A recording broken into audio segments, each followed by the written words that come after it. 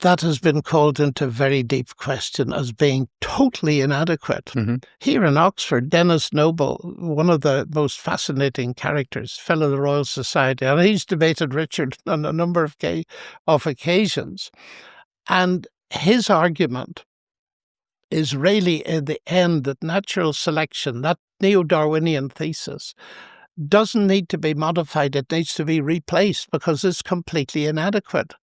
Because now, and here I'm just saying what I read, the problem is, and it's a chicken the egg problem, that most simply perhaps can be realized. Here is DNA.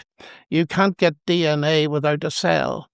You can't get a living cell without DNA. So how does that work?